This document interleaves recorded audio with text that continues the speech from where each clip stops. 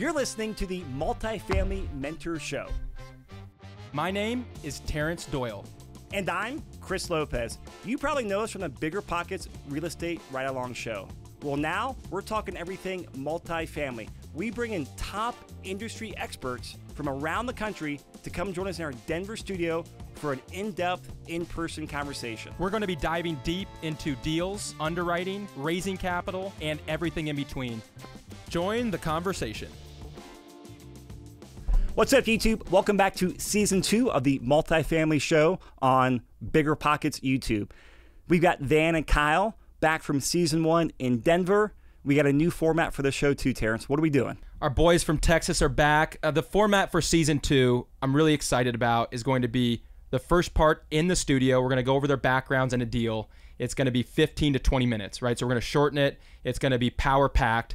And then the second episode of every guest is going to be in the field, highlighting something they're really good at. So Van and Kyle, we're going to be having them sit down with two of the most sophisticated and successful investors in Denver that I know personally, and they're going to pitch them a deal, and we're going to pick it apart, see what they did well, give them some constructive feedback, and for the audience, get to see what it looks like to pitch some sophisticated institutional investors. So make sure you check out this video, part 2, and most importantly, like, comment, subscribe, and hit us up. We love reading the comments. All right, so let's jump right into it. You guys have been busy this year. We were just talking that you guys were here 8-9 months ago. And give us a little brief background for those of you that did not watch Season 1, and then let's talk about what you guys have been up to the last 9 months. Yeah, absolutely. So background, grew up in Texas, played soccer, not from a super wealthy family, so kind of knew that if we were going to go to college, it was going to be on soccer scholarship or something of that nature, so ended up making that happen.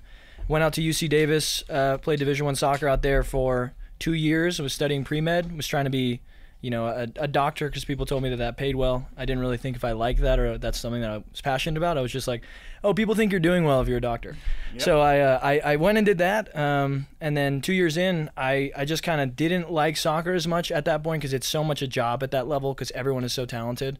And I was just starting to be like, I think I kind of want something else in my life. I don't necessarily want to have all these gatekeepers where like my effort's not directly rewarded. So if I train really hard in the off season and I come back and have like just better fitness numbers than other people in preseason testing, it doesn't really matter because it's about how you fit in the team system, and the coach has to make political decisions and also personnel decisions, how you fit with other people. And there's a lot of gatekeeping there. Same thing with med school. If you want to be a doctor or you want to be a psychologist or you want to do something, you have to go through the 8 years of training. And I'm actually kind of glad that surgeons in America have to go through that much school, but I personally just didn't want to deal with the gatekeeping. And I was like, can you be an entrepreneur? Is that something you can do? Can you kind of hop, skip, and jump over a lot of these barriers? And I read a book, Rich Dad, Poor Dad, my sophomore year of college, and I was like, yeah, this is it. We're doing this. I'll sleep in my car. I want to live like this. I want to control my own destiny. I want to have that responsibility. I want to have to take action and be rewarded for my results. And I'll live and die by my efforts. Like I'm okay with that. I'm okay with if I come out and my effort's not there and I fail, fantastic. I can live with that. But I just don't want to work hard and then not see the fruits of that labor. That is extremely frustrating to me. And so I dropped out my sophomore year. I did a bunch of networking, went to local meetups, grinded it out, and in 6 months I was able to raise money for a 107-unit deal in Kentucky, and then a 12-unit deal in Atlanta, and then now we're doing the Scion Capital stuff. Yeah, so I love that. I mean, I think one of the things that stood out to me when I met you 12 months ago, 14 months ago, something like that, was just you went for it. You read that book. You started going to meetups. I think even one meetup, you're like the janitor, you're cleaning up, you're arranging chairs, you're doing whatever it took just to add value, to be part of the community and the conversation. And then quickly that led to you raising money. And as a sophomore, junior in college, you were part of a 100-unit syndication.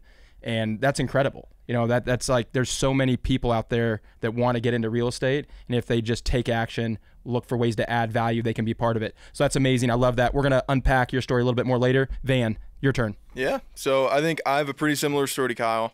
We were kind of following similar parallel paths at the same time without actually knowing it. But I was in college studying engineering, had no idea why I was there. Like, I would tell you that it was because I wanted money. But funny enough, when I was 18 picking my college major, I didn't even care about money. I just figured good at math. I like cars. Guess I'll major in engineering. But I was always horrible at school.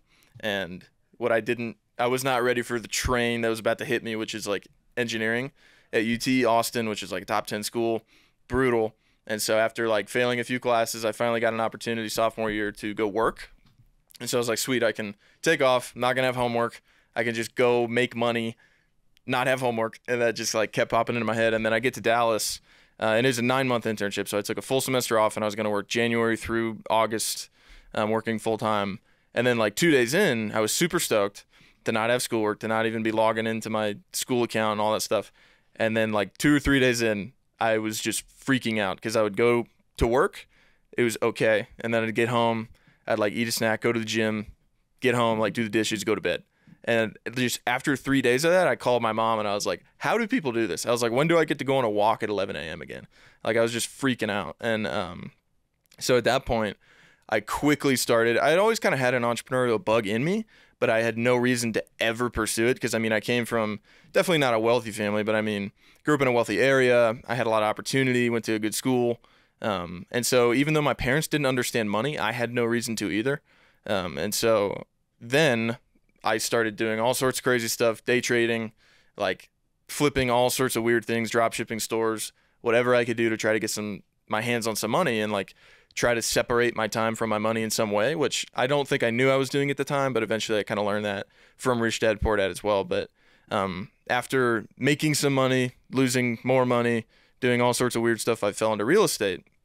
And I was just in YouTube University, reading books, doing everything I could to learn about it. And it seemed a little safer to me for whatever reason. After you get burned on a couple bad trades and you're in the red and you hear the long-term wealth building pitch of real estate, you're like, okay, maybe that makes sense. It allows me to be high risk without actually being high risk. And so then I made it my goal to, okay, I'm going to take all this internship money, go buy a duplex, rent it out to one of my buddies, live in the other half, finish college, do that. And at the time, I kind of had this like pipe dream of doing it full time, but I figured, okay, this will just be like a hobby because I was watching a lot of BiggerPockets at the time, and I was like, okay, I get a duplex this year, then I'll get a fourplex the next year, and here's my roadmap. And then I actually made an Excel sheet and went in, and I was like, wait, I'm going to be 40. I can't do that.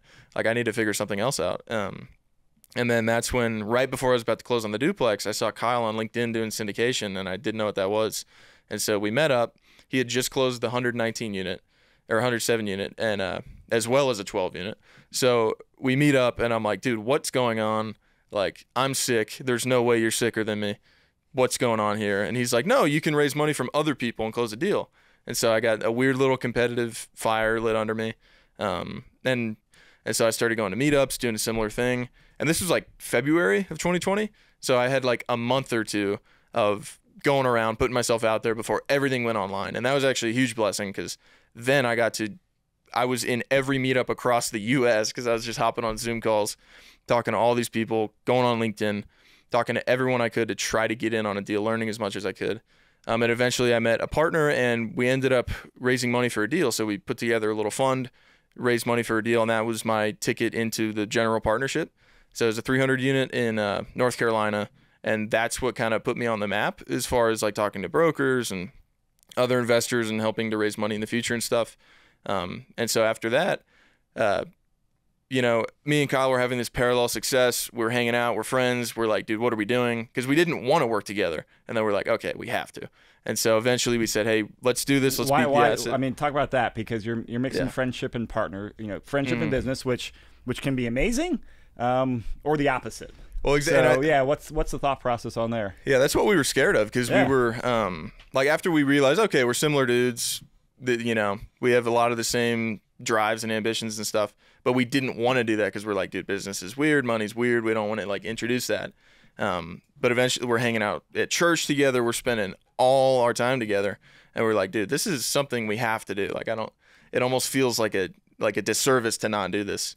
And so we came together and realized that we can probably build something bigger than, like we can make 1 + 1 = 3 in a sense. And so that's what we're trying to do now with Zion Capital. But yeah, it's been an absolutely beautiful journey. So one of the things that I think is interesting is you guys were like rising stars in the syndication world. You guys were like 19, 20, 21 years old in Texas in a super hot market, had worked with some other operators around the country. And it's kind of like the entry-level position, like, hey, we're going to bring these guys on. They're going to help us go raise money. They're good at social media. They're good at marketing. So you guys had a lot of opportunity to go work with other more established companies.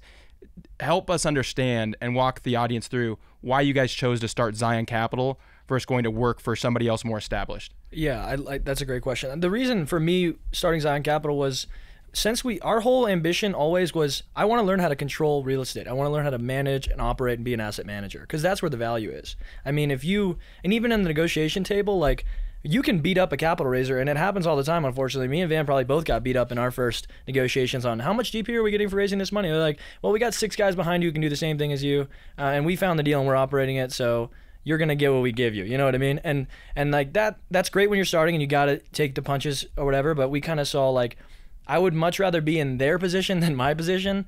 And if I can get in the GP and then learn all their systems, be involved in all their phone calls and learn how they're doing this, which is what we both did, then we can take their systems and we can learn all the things from them, and we can go and try to do it ourselves. And we just started realizing, like, we're never going to figure this out unless we do it ourselves. We're getting a lot of great knowledge, but, like, let's just jump off the cliff and try to figure this out. And let's try to actually understand the intrinsically valuable skill of managing a company in the form of real estate, because that's what you can take that anywhere. I mean, we could go start a t-shirt business and do really well now because we understand P&L. We know how to set really good goals for our team and make sure that they're delivering. We know how to keep track of things. We have good systems and spreadsheets, and we have weekly meetings, and we nail, like, projections like that. And that's the skill we wanted to learn, you know, because communication and talking to investors and raising capital, you're only valuable in relation to the people you know.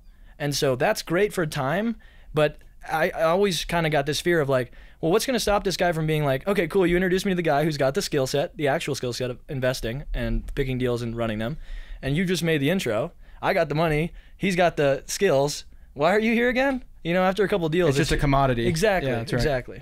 So you guys, we recorded a podcast here. You guys had not started it yet. You guys were, like, talking to a bunch of different people and had multiple options. So you start Zion Capital right after you leave. And then you guys start looking at deals, and sitting here today, it's the end of August 2021. You guys have closed 2 deals on your own. So walk us through what that looked like, starting the company, raising money on your own, where you guys are the sponsor. You had virtually very little track record. Like, walk us through that, how that went down, and all the challenges that came along with that. Yeah, so it materialized, I think it was November, December, when Kyle and I were thinking, like, dude, we need to come together and, like, do this on our own. And we toured Ryan Smith, who owns a really big fund, Elevation Fund. He was in Austin touring his self-storage. And so me and Kyle came down, and we went and just walked with him. We just wanted to meet a dude with, 500 employees and, like, billions under management. And we're like, let's just try to learn. And we're walking around. He's got in-house management for the self-storage, and we're just watching him run this company, and we're like, dude, this is what we have to do. The funny thing about that is we were the only ones who showed up too. He put that on social media. Yeah. A 9-figure man said, anyone can come to this and tour it with me, and me and Van were the only 2 people that showed up. Way. So now me and Van are walking the guy's self-storage unit, him, his property manager, and he's a 9-figure guy, and he's walking us through, telling us everything, and we're like, giving you all kinds of, like, private tour. Yeah, we're getting a private tour. We're getting, like, the highest level, like, higher slow fire fat, like, all this stuff of just, like, whoa, this is how you run a company. What jumped out to you, like a bigger like a takeaway or a couple big takeaways? The fact that he knew what kind of flooring they were going to put on a self-storage unit in Austin when he owns all around the country, thousands and thousands. Lives in Florida. Oh, and I'm going to Nashville to check out our portfolio tomorrow. So this guy is basically living in a great life and then traveling all around the country to see his stuff, and he knows every detail. And we were like, that's a skill. Yeah, I think that's valuable. I think control can be glorified, but, like, seeing his level of control and understanding that he knows what's going on in all of his assets. He literally was on, like, a 3-month tour of just traveling the country with his family, checking out his assets, walking around, hands in his pocket, just running a damn business. And we're like, that's what we want to do. So anyway, that's what really, like, made it pop. And so we actually had lost on a few deals. By the time we did that podcast in January, we'd gotten to best and final, lost a few deals. And so it was kind of almost awkward in our head because we're like, dude, we're supposed to have a deal. And then the week after that podcast, we went under contract on the 42 unit that we got. And that deal, it was a little rough. It needed a little bit of tender love and care. It was a very low cap, but we said, like, this is what we cut our teeth on. This is in a good market. We know the market. Like, other people don't want to touch this. Someone in California is not going to want to touch a 2 cap or whatever it is. But we get in there, and that's when we said, okay, like, let's make this happen. We knew we had raised the money before. We put the team together, and we got the deal closed. And I think like, even though we were capital raisers, we got to see how the sausage was made, but we weren't making it.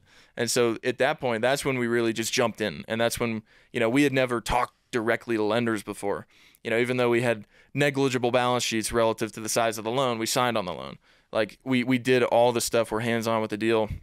And at the end of it, we were like, man, that was not bad at all. So that first deal was 42 units? Yeah. And how much was the purchase price? 4.7. 4.7. So a little over 100 a door, which nothing in Denver trades for 100 a door anymore. Yeah, same. So Austin is kind of like Denver. So that seems like a really low basis. And how much equity did you have to raise? So we raised 1.9 million, and then before we closed, we appraised for 5. So 300K equity. And front. what would you say to those people? Because I think the capital gets very scary to people. And I'm sure like 9 months ago saying, hey, you need to raise 1.9 million probably wasn't very comfortable for you guys because you hadn't done that before. Yeah. I mean, talk about maybe 1 or 2 takeaways from raising 1.9 million and what your advice would be to someone sitting there that's like, I want to go do a $5 million deal in my market and I'm going to need to raise. I mean, I have a good story on it. I mean, the one thing I want to say, the biggest takeaway is you're never going to be ready. And like, we have a tangible example of that. We had to put down $47,000 earnest money deposit on this deal and a $35,000 loan deposit. That's happening like 3 days in. Right? Like, we get contract accepted. We have 3 days to do this. We have a situation with earnest money not really making sense, and we have nowhere to go. So we have 2 days to basically fall out of this contract, and we have, you know, what is that? Almost 80 grand that we obviously don't have at that time. And we meet with a guy that we met on LinkedIn 2 weeks before at Cheesecake for lunch, like 24 hours before this money is due. And we tell the guy, you know, we probably overtalk. We're like, oh, we really, this is what we want to do. This is our dream. Like, we can do this. We can pull this off. Like, all this stuff. And he's like, he just like sits back, super calm. He's like, sure. And we're like, you're gonna do this. You're gonna wire the $80,000 tonight. He's like, yeah, let's do it. Let's make it happen. Oh yeah. To backpedal, like the week before, we go get lunch with this guy. I was doing something. Kyle was like, hey, I'm gonna go get lunch with this dude. He's like a syndicator, I guess. We sit down. And we're just thinking of him as an LP. And so we're like sitting, eating, and he goes, yeah, I'm in for 100. And we're like, nice. Fist bump, walk out of the restaurant, raise 100K, cool. Like, we'll keep going. And so we've known this guy for like 7 days, sorry. And now he's, you know, he's our key partner. Right. Great partner, awesome to work with. Like, we have this relationship with Joel now. But we literally sit down with him and go, hey, we need you to wire advance. We need advance on the 100. Yeah. We need 100K, like, now tonight. Yeah. And he's like, okay, sure. I'm going to Arizona. I'm flying to Arizona tomorrow morning. I'll wire it tonight. We're like, okay. So like, I'll never forget the car ride to that meeting and the car ride back from that meeting. And like, I think people think like, because I always get questions from this online or in my coaching program where people are like, oh, how do I line up earnest money? Because that's gonna come like 3 days in, and how am I gonna, you know, make sure that I feel confident with the 1.9 million? It's like, you kind of have to say yes and figure it out. And I know that's like the hardest thing to hear, but that's literally what happens. Like, I've never had anything lined up. Like, it's never worked that way. It's kind of stressful. But what did you have prepared so that because the story sounds amazing, but you guys actually had work done and you guys were prepared so that someone could wire. Like, you guys had docs in place, you guys had a deck. I mean, what were the things that you had in place to where someone that likes you, trusts you, and understands the market and the opportunity can say, yeah, I'll do it? So that's the interesting thing. That's what made me smile when you first asked this question is people do not care about anything other than the fact that it's off market and it's in Austin. And it's 110 a door. Yeah. And so when we tell people, because no one can find anything that competitive at all. As soon as anything goes to market, which of course most stuff does, it gets bid up 20%. And so we came to him and we said, hey, you know, we have a good relationship with this broker. He likes us for whatever reason. He threw us his bone. We have this thing off market, you know, kind of a lazy California seller. Like, do you want in? And he was like, yeah, I haven't seen one of these. Let's do it. And then as we were raising money from LPs, people, you can tell a story about one of our LPs, but like, people didn't care. They saw Austin, they wanted in. One of the things, and Chris, you know, Chris and I have been talking about deals for, I don't know, 4 years now, and you've seen almost most of the multifamily deals I've done here. None of them make sense on paper. Almost none of them make sense on paper the day I buy them, right? I mean, but it's the fact that I know what it's going to produce once it's built, right? If you can understand people, most of the market falls in love with this term cap rate and cash on cash day one. And to find a real deal that's off market, none of that's going to be there, right? I mean, most of the deals that we buy are 50% below market rent and maybe 30 or 40% vacancy. So they look horrible on paper. They look horrible on paper, right? So, and I think that's the punchline for the audience is that you have to be able to look at it from a different perspective. If you just look the way everyone else is underwriting deals, it's going to be really, really difficult, and you're probably not going to get disproportionate returns to the risk. But if you're able to like change the way you look at a deal, the way that you guys are talking about it, even on your first deal, you're like, hey, look, the cap rate doesn't make sense, the cash flow doesn't make sense, but in 2 years, this is what we're going to have, and that makes a ton of sense. Then you can get a lot of people excited because it's something different. You have to go to first principles and remember, like, all right, what are we trying to do here? If I buy real estate and then sell for more, I make money. Period. So like, it's get a napkin out, right? 110 a door. Oh, the property next door just sold for 145. These guys are listing at 165, and we're buying at 110 a door, and we have 650 square foot one beds. Everyone else is at 400 square foot in this market. So we have the best product, like physically, and we're buying at 110 a door. It just needs some work. Like, buy that. Yeah, like the spreadsheet's important to understand, especially when you're pitching bigger equity, and like you have to understand going in cap rate, you have to understand reversion cap rate, you have to understand how much it's going to move annually. But you also can't get caught in that. Like you have to come back out and get to the napkin and get simple again. Like, you know, Warren Buffett is like the most simple investor. He also probably understands all the granular stuff too, but he always backs it out to like the simple, like first principles thinking. And I think that if you can't back it back out again, then I don't think you really understand Yeah, it. taking that a step further, it's, you know, you're buying it for 110 a door. I think you guys are putting like 8 to 10 in, right? So your basis is 120 while you're cash flowing. Like people are paying rent, even if it's just half. So you're producing cash flow. You're in at 120, and then, you know, and you look at the market comps, everyone's at 140 to 150. So you have 30,000 a door of spread there times 42 units. That's like 1.2 something million. It's like, hey, is this a good return on 1.9 in 2 years? If I invest 1.9 and in 2 years get 1.2 with cash flow and depreciation along the way, is that a deal I'm willing to do? And most people are going to say, yeah, I'll do that all day. Risk adjusted in a market like Austin, that's a home run, right? But the market doesn't, most people don't look at real estate that way. They're going to say, oh, well, in year one, I only got $4,000 on my 1.9 million. It's like, you're not the next. This is not for you. Yeah, exactly. Year one. But I think that that's really important for the audience to understand is, you know, I started out duplexes, fourplexes, 10, 20 unit buildings, and no one would touch them. And that's how you have to get started. I think the one thing that I would say, a word to the wise, is you have to know the market. You have to know that you can do the construction or be with someone that can, right? You can't just go into something and say, I'm going to buy this asset no one wants to touch, and I've never done construction before, and I don't have someone on my team that knows it. You still have to be somewhat responsible and a fiduciary of, hey, I can do this, and here's how I'm going to do it, and put the team together. But I just think that you guys starting out and your first couple deals, they both look the same way. And we can talk about the next one here. But that's the most important thing, right? Is you understood the market, you had an advantage there, and you guys had the people on your team that could execute the plan, but you're buying something that no one else really wanted to touch. Right. Which I think is important to understand. That doesn't mean go buy anything in Austin, because your risk of overpaying in Austin is going to be higher than other places. But like, if you do understand the market, if you do understand, if we've lived there, if we've seen Runberg, the street it's on, develop for 40 years, and we know what's going on. Okay, well, 22. 22 but like, and we know what's going on. Like you said, that's what you have to do. You have to be creative. Because like, I was listening to Kevin O'Leary talk, and someone asked him, like, are you buying Mr. Wonderful? Mr. Wonderful. And they're saying, Kevin, are you buying multifamily right now? And he's like, no, I'm not buying multifamily. It's a 4-cap.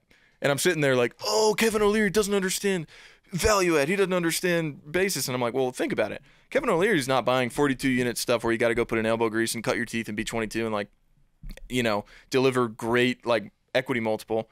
Kevin O'Leary's buying 500 unit portfolios in A+ class. And so I'm thinking like, you have to understand where you're at. And like, yeah, like you said, in Austin, we have an opportunity to buy because institutions don't want to touch a 42 unit. Most people are too scared to touch a 42 unit. So that was like the perfect opportunity for us to jump in, add value.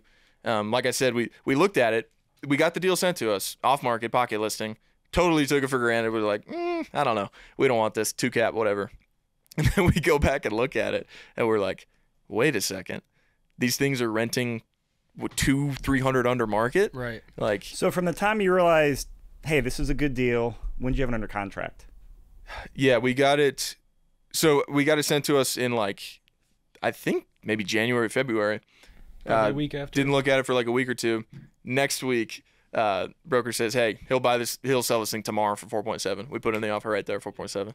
And then, yeah. So one of the things that excites me about the show, and you know, was working with guys, like being able to meet men and women that are high school, college, maybe post-college, and are like, forget going the route that my parents and everyone told me to go, which is go to school, get a degree, get a W-2, and blah, blah, blah. It's, hey, I'm going to go build something, create something. I'm going to bet on myself. Like, one of my favorite lines from Kobe Bryant was, man, always bet on yourself. Always bet on yourself. You know what I mean? So I love it. And it really fires me up. So talk about the response after the show, kind of some of the people you were able to meet, because I really want the audience to get a couple nuggets from you guys of what's your advice to people that they're watching this and they're like, I want to be like those. I want to be like them. I want to be able to do the same thing. I'm 19. I'm a freshman at OU. I hate going to class. I love business. I really want to learn about building wealth. I am really drawn to real estate, or maybe it's not real estate. Maybe it's private equity, maybe whatever it is, right? What would be your advice to you guys back then on how to get partnered up, take some action, and get on the path that you guys are on?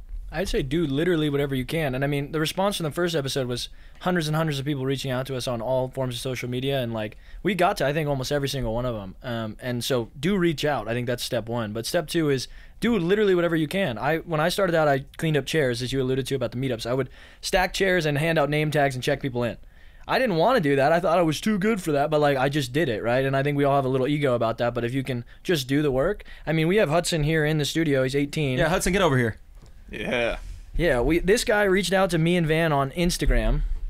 Both of us. Hudson's been in the gym, I can tell. Yeah, he knows his way around the gym. He was trying to be a Navy SEAL for a little bit there, but he basically said, I want to learn real estate.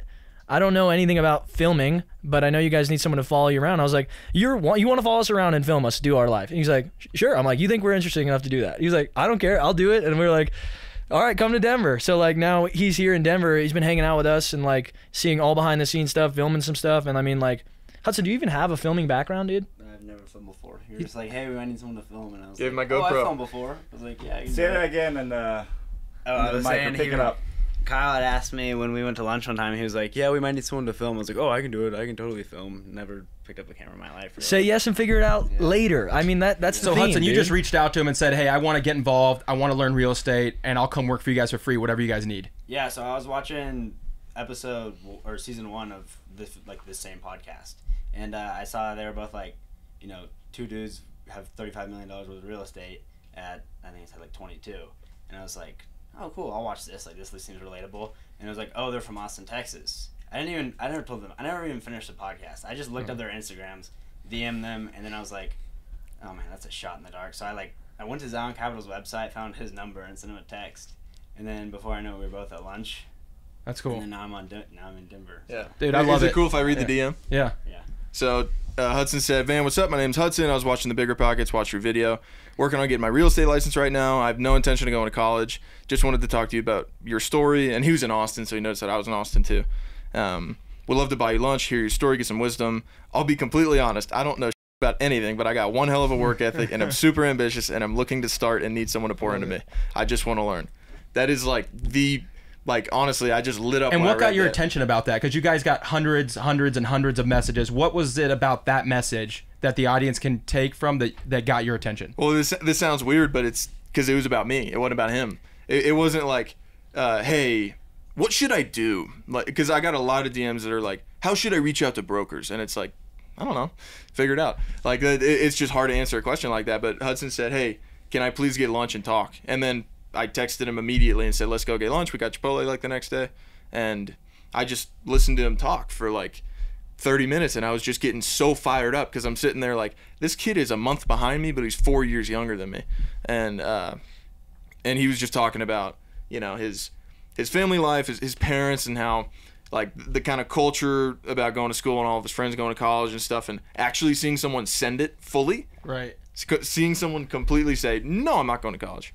Like, I don't know what I'm going to do, but like, I'm going to figure it out. And like, I'm going to be an entrepreneur. I'm going to do something. Like, it just fired me up. And I was like, dude, there is opportunity somewhere.